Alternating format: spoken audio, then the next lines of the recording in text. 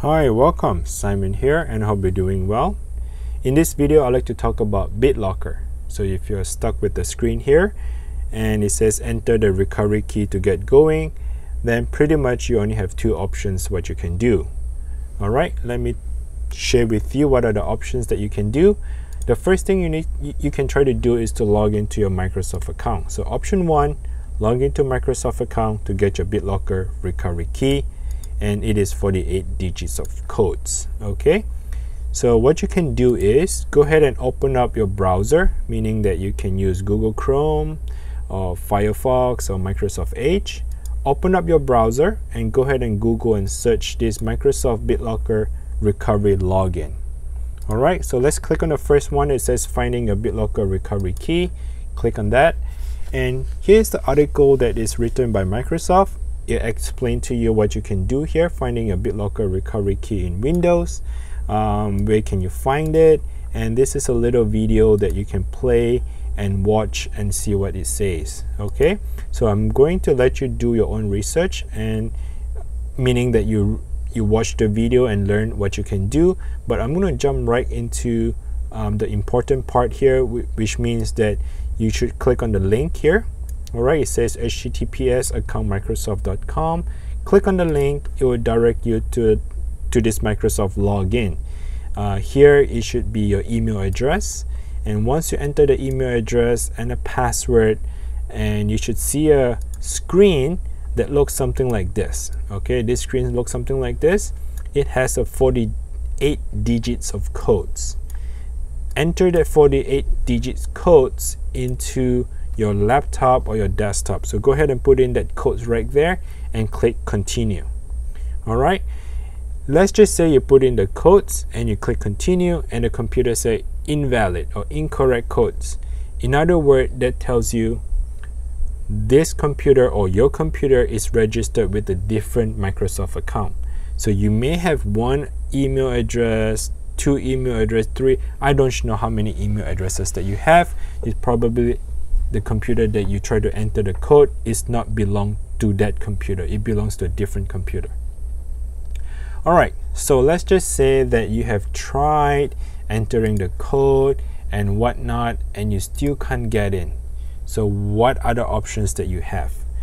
Then option one, if it doesn't work for you, the only thing left is option number two. All right, so option two, what you can do is reset the computer back to factory settings.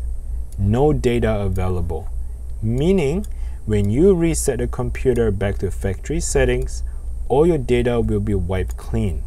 So in other words, like your pictures, your documents, your TurboTax, your QuickBooks, whatever, your music, whatever data that you have on the computer, it will be all gone and wiped clean.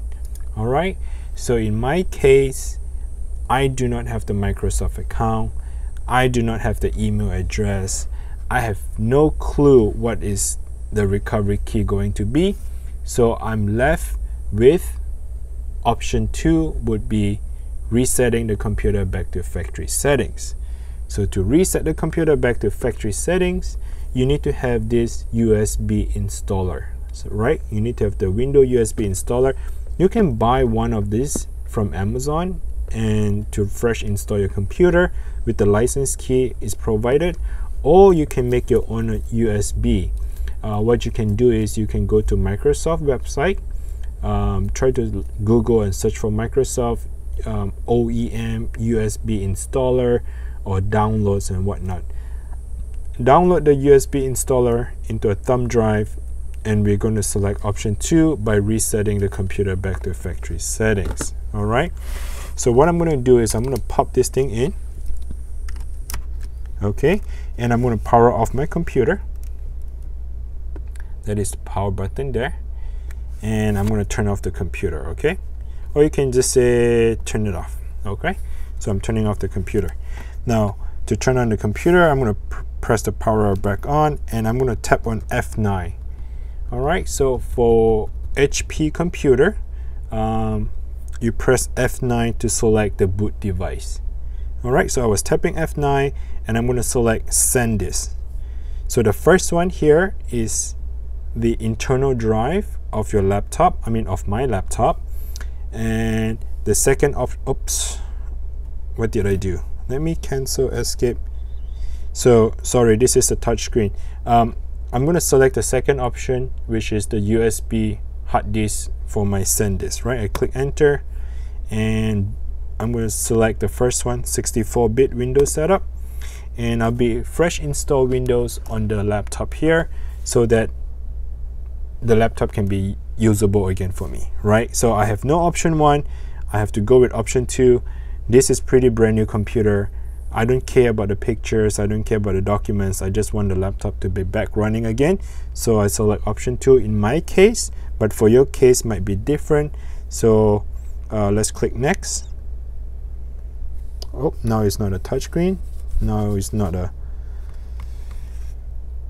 trackpad, which makes my life more difficult, but it's okay, you still can use the keyboard to navigate. All right. So that's pretty much it, what I wanted to explain. I'm pretty much sure that you know what to do here.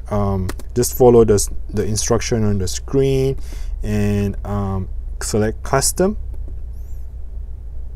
And it should have a disk here, the C drive for you to reinstall the Windows.